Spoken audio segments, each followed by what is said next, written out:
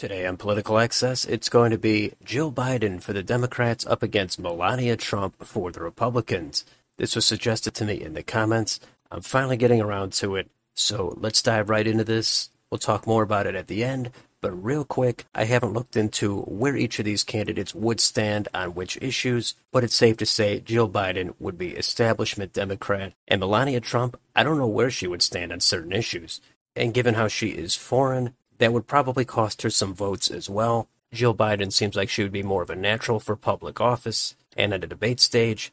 Melania Trump, she's ironically not going to get the Trump turnout in a lot of those Rust Belt and red rural counties. But let's quickly go through this. We'll do Alaska first, and that will be likely for Trump. Hawaii, safe for Biden. Back up to the West Coast, Washington, Oregon, California, those will be safe for Biden. Nevada leans for Jill Biden. Idaho and Utah, safe over 10 points for Melania Trump. Arizona, that's drifted away from the Republicans, and that would go up to 5 points for Jill Biden. Montana and Wyoming, safe for Trump. Colorado, that'll be over 10 points for Biden. New Mexico, that'll be likely for Biden. North and South Dakota, safe for Trump. Nebraska at large, safe for Trump. The 2nd District, that's the Omaha District, that will be likely for Biden. Kansas, that'll get just under 10 points, likely for Trump. Oklahoma, safe for Trump. Texas will dip under 5 points, but it will stay red, leans for Trump. Minnesota, that will just hit over 10 points, safe for Biden.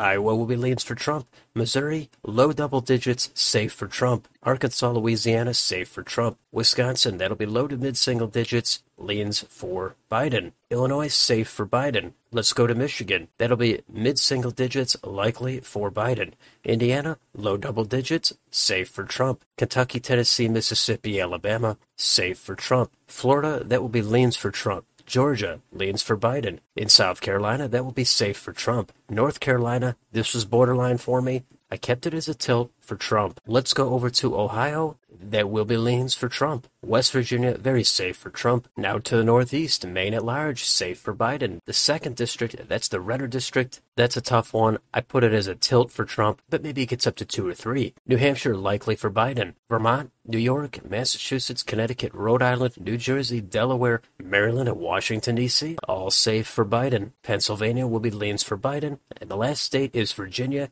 and that I have as just hitting about 10 to 11 points safe for Biden. And there's your map. 235 for Melania Trump, 303 for Jill Biden. And maybe you see this going completely differently, but as I said at the beginning, I don't see Melania Trump really firing up a lot of that Trump base. She's just not as well known as Trump. She's much younger. She's not really established in politics too much.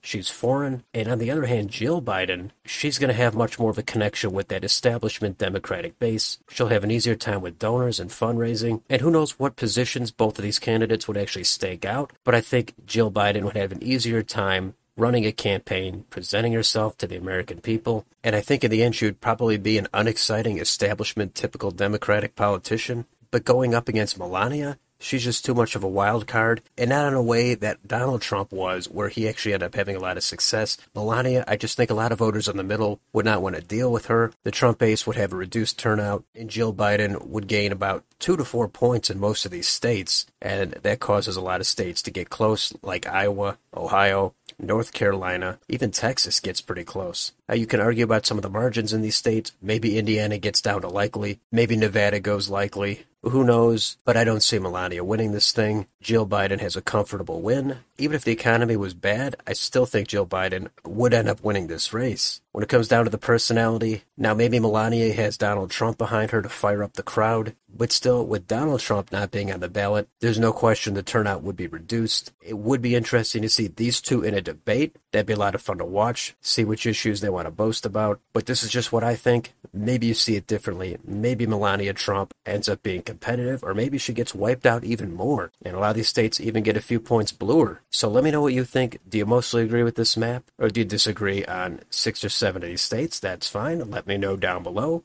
On your way out, don't forget to like, share, and subscribe. Thank you for watching, and I will see you on the next video.